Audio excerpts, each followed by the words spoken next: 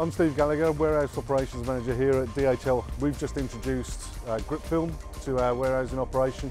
We recently had issues where Euro pallets were moving, we were shot loading, goods on the pallet itself was coming off or being spilled.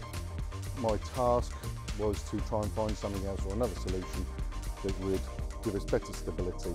We contacted a company called Grip Film. With Grip Film, it's a different product altogether. So we gave it a go, we gave it a trial, ordered a pallet, got some training done with the guys. They showed us how to use the applicator. This stays gripped. Very quickly we could see the benefits of using both the applicator and the film itself.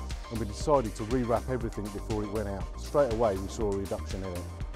And we're hoping to see some substantial results in as far as safe loads, health and safety gains, people not going off sick, and some cost benefits as well. We've been using this product now for probably 2 years. As the manager for the Joseph contract, it's used daily, so we're tipping up to 4 inbound containers a day, probably around 100 pallets on each. So the guys were using hand wrap previously. It was taking a lot of time. It was bad on the guys' backs because they were having to bend down to do it. So we obviously were given this to trial.